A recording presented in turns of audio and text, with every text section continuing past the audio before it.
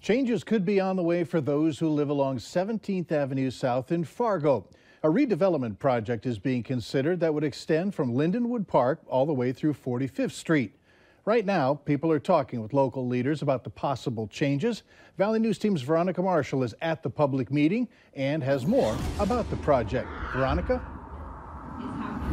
All right, as you can see behind me, about a dozen people have already showed up tonight to talk about the proposed changes for 17th Avenue South. The city tells me more people are expected to come out for the 6:30 presentation, and right now they're looking for that kind of feedback for the corridor's future.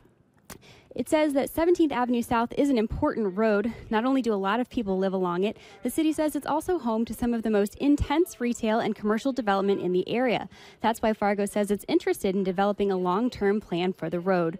Right now, they're looking at making improvements for all modes of transportation, including vehicles, bicycles, and pedestrians on the western half of the corridor. On the eastern half, the city is just looking at improvements for bicycles at the moment.